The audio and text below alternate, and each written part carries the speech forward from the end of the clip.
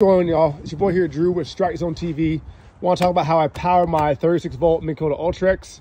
What I do is I go over here, pop this guy open, I keep my batteries in here.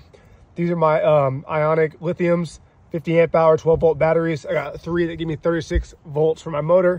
They last all day. They last multiple days. They're great. And then if you see my wiring, hope it doesn't get confusing. These are my my chargers. The charger's down below the battery, so I just tuck it down in there.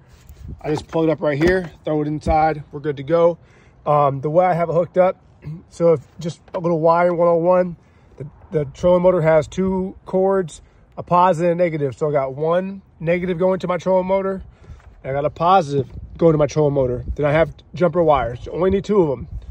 Positive to negative here, positive to negative here, and you're done. So you have 2 jumper wires on a 36 volt, and one going in the front on the positive and one going in the front on the negative.